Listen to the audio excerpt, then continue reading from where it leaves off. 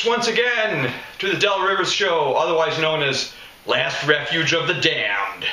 I'm your host, Mark Elliott, and with me, as always, on the couch, the one and only. And there's Del no more Rivers. room for anyone else for the damned. Okay. Like the survival raft, right? Before we get started, I would like to give a shout out to Gretchen, our #1 fan. Yay, Gretchen. That's right. We know her son has some medical problems. He's been in the hospital, and we wish her all the best. And we hope she tunes in some more and gets a few laughs and watches our utterly pointless and meandering show. She might come up with a couple questions too. Yeah, that's cool. right. We prompt Gretchen and anyone else, if they have any questions for Del, send them in. Send an email. My email's at the end of the show. You can see it at the end of the show. So we're going to go right to Del's beef. My And, beef? Is it still? It's still got music coming out of that. Yeah, a little bit of Phil Dodge it. No, I think that's coming from outside, actually. We have some disturbance from outside the studio.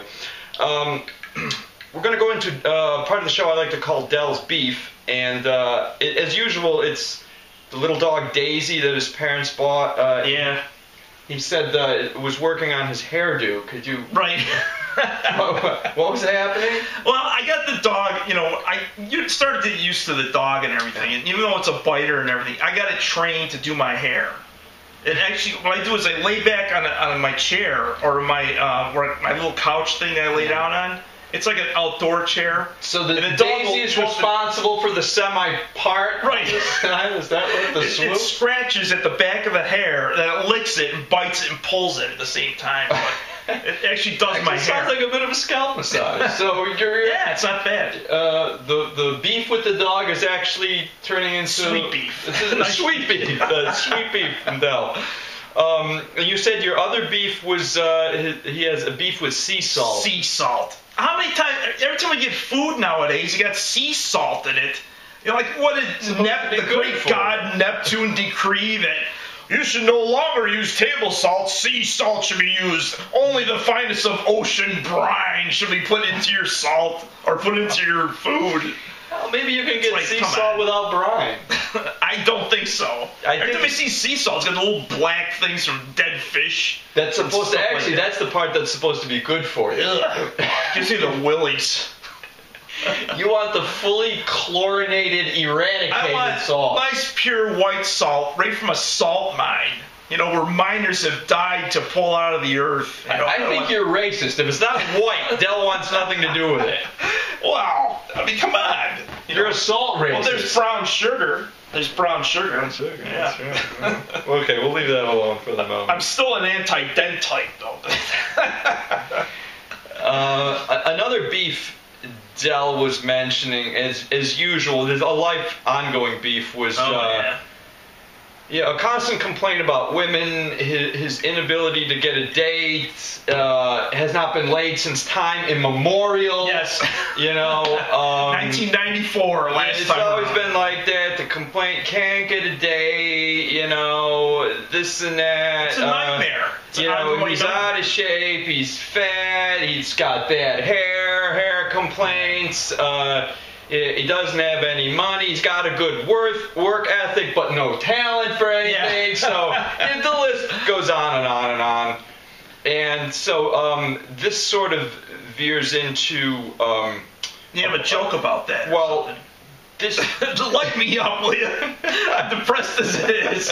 I've just driven him into the ground. This isn't going to make you feel any better, I don't think. Now, is this a joke, or is it a joke about me? It's a joke on you, I think. All right. No, I can take it. This is this veers into the part of the show which I call Memory Lane. Okay. So we go back 25 years to when the two of us and Jason Brown were all living together on Meg Street. Do you remember this woman, just be known as Crazy Wendy, who had a little crush on you? It had something to do with Del was doing a radio show, and she called in, and she was the ex-girlfriend of a couple of guys that we knew, and she lived up the street. And do you remember this at all? She had invited you over, and Jason and I were telling him, Del, this is it. You're going to get laid. It's a done deal. Crazy Wendy's a nympho. Yeah. Right, and for some bizarre, unexplainable reason, she had fixated on Del. Yeah. And you were all nervous, you didn't know what to do, and we're just saying, doesn't just go over there and just throw yourself at her. Yeah. It's a done deal, right. And you were hemming and hawing about this and the other thing, so we shoved you out the door. You went up the street to Crazy Wendy's. Jason and I we were rooting for you, but we weren't holding out much hope. And, of course you came back with some complaints about why things didn't happen. You were going to see her another time, and we're trying to tell you that. Was Wendy? Her name was Wendy. Yeah, and so we were trying to tell him there is no other time. She's going to come to her senses. Yeah. What little senses she had, that was going to be it. And which was the case. I don't think you ever got your second chance with Crazy Wendy. Yeah. Yeah. Do you remember that though? I for some reason it's blocked out of my mind. It must have been a bad experience because I don't remember. Yeah, Jason and I knew a couple of guys who had gone out with her, and she was kind of supposed to be a bit of a nympho. Well, what happened to her? Do you know what happened? Nobody knows what happened to her, but she was a little bit nuts and had fixated on Del for whatever, bitch. She's obviously nuts. But for that moment, Del had his chance and he blew it. And Jason and I tried to prop you up as best we could. Go over there immediately, and it almost had me pushed into the take door. Full advantage of this woman's severe lapse in judgment. But you came home empty-handed. And that's the story of my life. To add to your it's almost like the time when Fat Randy had a couple of his cheerleaders come over to those. Oh, really? I didn't let him in, though. I was like, damn it, I should have, but I didn't. They were probably paid for. Yeah, I don't want to get into that. Yeah. Have you ever tried internet dating at all? Yeah. Not Craigslist once. Judging from the tone of your voice, the crestfallen tone, I'll say things didn't go. Yeah, not too well. No, Craigslist is a bit of a train wreck when it comes to those things. Oh, yeah, definitely. Okay. I think at this point we'll take a little commercial break and we'll come back and I'll discuss internet dating a little bit more with Del. Okay? Great. Stay tuned. We'll be right back. Make sure when you visit Rochester, New York, that you buy Luther and the BBB's Best Of CD and his live DVD, sold at the Bop Shop. The Best Of CD features Mr. Know-It-All, which I co-wrote with Luther, and features Bob Janik of The Insiders playing guitar.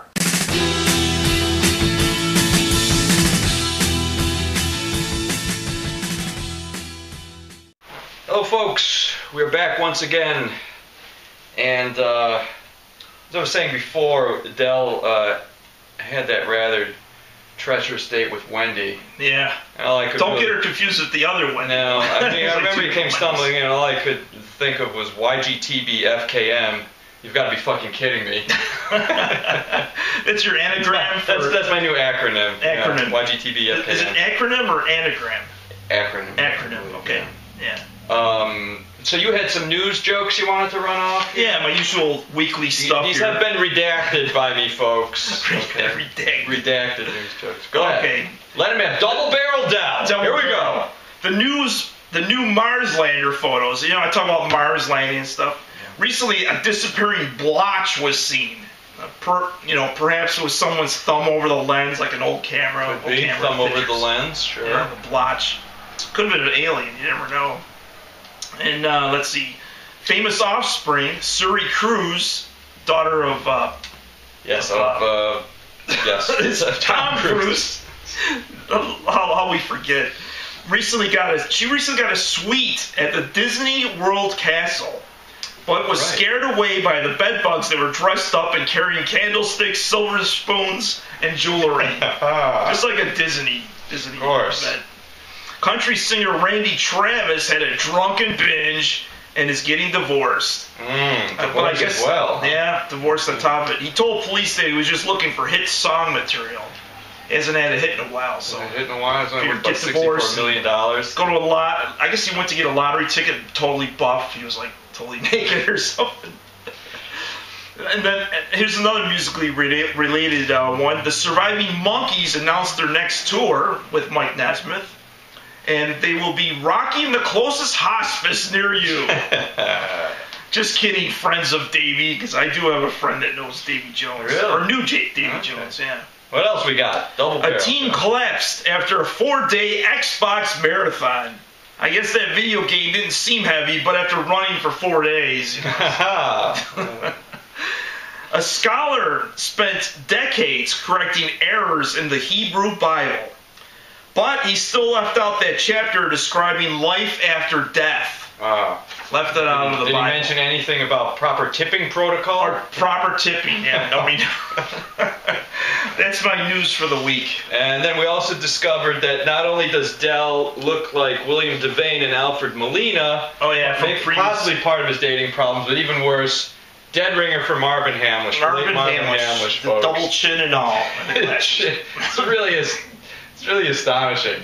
Yeah, there we go. Yeah, great songwriter. He wrote for Babs and Liza Minnelli. So you mentioned that you tried a little bit with internet dating, but never too much luck. Yeah, not much luck. You know, I did some internet dating, and I remember a post a woman had, and it read, "No psychos, please." And I thought to myself, you know, in this day and age, isn't that asking just a little bit much? You know, I mean, some people have such a sense of entitlement. You know, what is she thinking? And I thought to myself, you write something like that, you're really begging for trouble. I mean, does she think that Mr. Psycho is going to read that and just think, oh, let's see here. She votes Republican, that's good. She's a member of the John Birch Society, that's good, you know. Oh, a graduate of Oral Roberts University, win-win, you know. Oh, no psychos. Well, I guess I'll just have to move on to a more psycho-friendly ad. You know? Yeah, some real sick. It's not going to happen. Mr. Psycho's going to read that and see it as a challenge. Oh, she doesn't like psychos, huh? Well, I have to throw her an email and turn on the old psycho charm. That's great. God. I actually went on a date once, and a woman asked me, "You're not a psycho, are you?" And if I was, I'd just fess up. Busted, you got me. Yeah. It's like, what do you gotta be frisked for weapons? I'm a full-blown psycho. Psycho. You know, card-carrying member of the Psychos Union, 3 years now. You know. Jeez. Like what would happen? It's like, you know, I'm really not in much of a psycho mood tonight. I already got a few basement prisoners. Let's just go out for ice cream. Yeah, just go for ice cream instead. I'm just going to bury one in cement. So what else you got? Dell had a minor beef about New Hampshire. He had some bug up his ass about New Hampshire. Oh, yeah. When I was a kid, I used to go camping. And every so often... He said they don't say wash, they say warsh. Warsh. They say warsh. This was in a brochure. This is like me on the stump. I don't know if you see it. That's part of the camping brochure, being bored witless, sitting on the stump. It's actually illegal in New Hampshire campgrounds to play Frisbee. That's how boring it was. There's rules to instill the boredom. Yeah. Jeez. I'm sitting there on the stump. Unbelievable. I can't do anything, so watch this fire. I can't start a fire in a campground in New Hampshire. What was it? Make sure you wash behind your neck, your back, your crack, and your sack, and your dick. Okay, what else have we got here? Only New Hampshire. Dell's going to go on about New Hampshire unless I stop him. Yeah. What I do have, we were talking about women and whining, and I wound up with a bunch of old stuff that I never did do on stand-up. But I could never come up with any dick jokes. I always thought, you need some dick jokes in a bind when you got a drunken crowd. Especially at the Frank Boy comedians. I spun it around. I came up with some vagina jokes. Kind of a way to get back at the ex-girlfriend, My first one was, the ex-girlfriend's vagina was so big it was once the official hangar for the Hindenburg. My ex-girlfriend's vagina was so nasty that the federal government declared it a national disaster area and placed it on the list of worst toxic Superfund sites. Official name, Love Canal. Love Canal. Her vagina was so treacherous it came equipped with its own foghorn and lighthouse. How do you get a boat to get in there? Very, very dangerous. Yeah. There was so much traffic in and out of her vagina that the highway department declared it a public safety hazard. Unfortunately for the environment, she loved to swim in the ocean. Talk about oily discharge. Oh, jeez. She's befouled more coastline than British Petroleum and Exxon Valdez.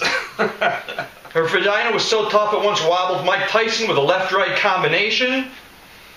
Her vagina is so unfathomable that the famous philosopher Friedrich Nietzsche once wrote, when you look into the abyss of her vagina, the abyss of her vagina also looks into you.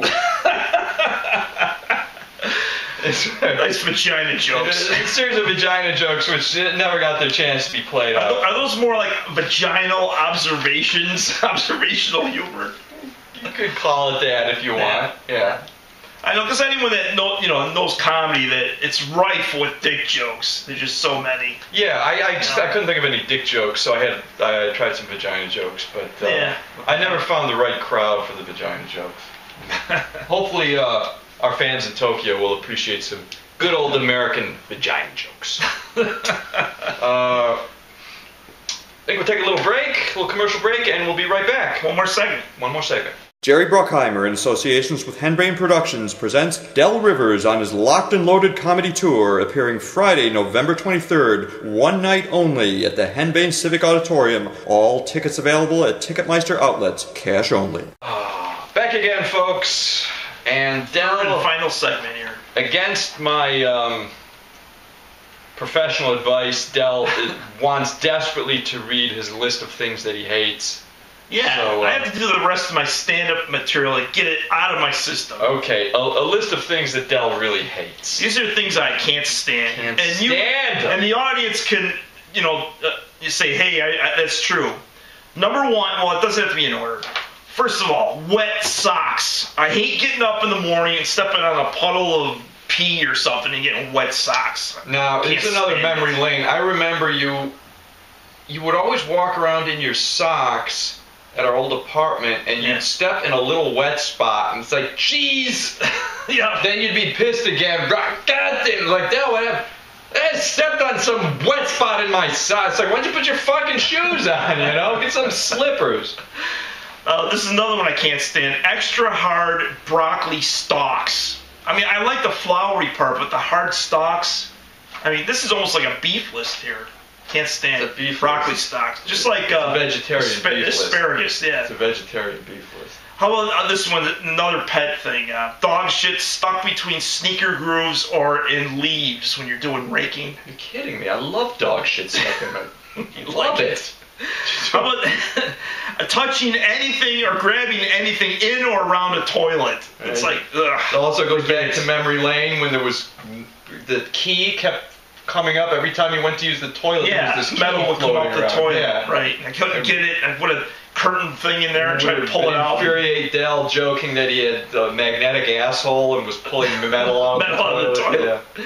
This is another thing I can't stand. Stuck zippers. You ever get that? Like you're trying to get dress pants and your zipper gets stuck. Yeah, stuck zipper will piss you off. It's a piss off. I can tell this from an old comedy show. I did another thing I hated at the time was the TV show Scrubs. I couldn't stand Scrubs. Let's see. How about Frozen Our over Nielsen's are plummeting down. Toilets. Frozen over windshields. That's another one with the windshield suck. Yeah, not good. And last of all, wasps, fruit flies, and mosquitoes. They're useless. I mean, what kills wasps? What eats wasps? Poison? I don't know. Well, the extra one I had was telemarketers and fundamental terrorists. Telemarketers and fundamental. I fundamentally hate fundamental terrorists. Okay. Well, the only list I got is I had a list of book club selections, some of which I read this summer, which is fairly interesting.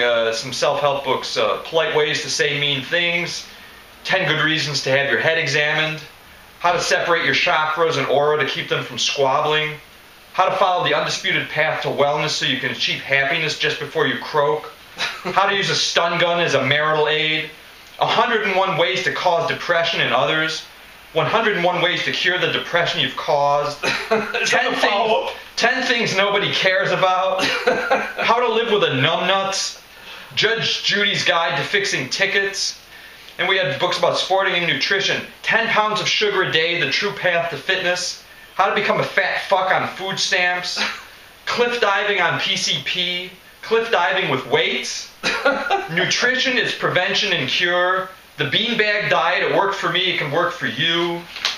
See, financial advice books, these are handy. Yeah. Grift your way through Bible college, how to go bankrupt for no money down, government grants for criminal mischief, big profits in hypnotic regression, exposing yourself in public to gain extra income, how to stop a bank foreclosure with foul language.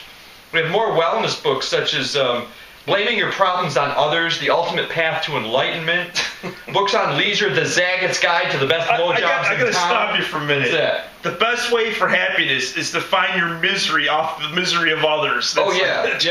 In fact, my sister was depressed at one time, and I asked her, why don't you go to the doc and get some meds? And she says, I don't want to solve my problem with chemicals. I want to gain my happiness the old-fashioned way through the misery of others. Right, exactly.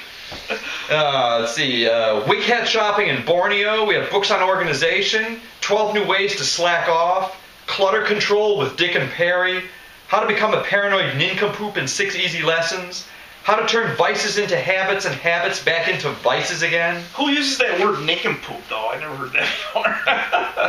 Yeah, it's an old name, yeah. Like nincompoop. Nincompoop. How do you spell that? Does it have a spelling to it? A spell check? Nincompoop as opposed to the opposite of compoop.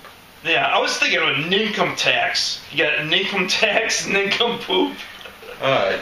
Go ahead. There's a shocking new autobiography by Martha Stewart entitled Gas, Grass, or Ass, No Free Rides. Then there's When the Party Ended, the autobiography of Marty Farty. Some books on engineering, how to build a bridge with Jell-O, how to run a diesel engine on Hamburger Helper, how to build a nuclear reactor with Elmer's glue and elbow macaroni. Some spiritual titles, this is interesting.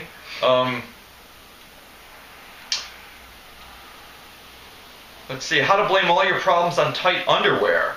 It's nothing to do with that Mormon underwear, is it? No. How guns and ammo can heal the world. And we have the 5-volume Family Counseling Compendium by Psychology Annual Reports. Volume 1, entitled Fuck You, You Suck, also known as The Difficult Beginnings. Volume 2, Go to Hell, I Hate You, also Making Progress. Volume 3, May the Great God Shatter Your Soul and Annihilate You into Little Bits, Encountering the Spiritual. Volume 4, I Know You Are But What Am I, Reaching Goals. And Volume 5, Fine, I Don't Care, Whatever, The Final Road to Healing. We have some children's titles. Children's books. Hyenas in the Hen House, Weed Whackers on Parade, and some travel books, Bored Witless in Mineola, and Tweaking in Sheboygan. Sporting titles, Shot Putting with Toaster Ovens, the 2012 Guide to the All-Steroid Olympics, and the latest fad, Virtual Exercising, Get Fit While Imagining You're Exhausted. That was my list of stuff. I want to read that book. I want to read that one. Get Fit While Imagining You're Exhausted. Okay, and before our viewers start opening a vein, we will bid you adieu. Next week, we got the big. Next week we have. This is our 10th show. This is our 12th show. This is our We're doing our even dozen. 11th, so we got our 12th show coming up. Yep. Even dozen, and I believe we will be having the trailer for the new movie starring Del Rivers. Yeah. And we might have a guest soon. Next week. We may have some guests coming on the show soon. Yep. So stick with us. We're not going down without a fight. See you next time.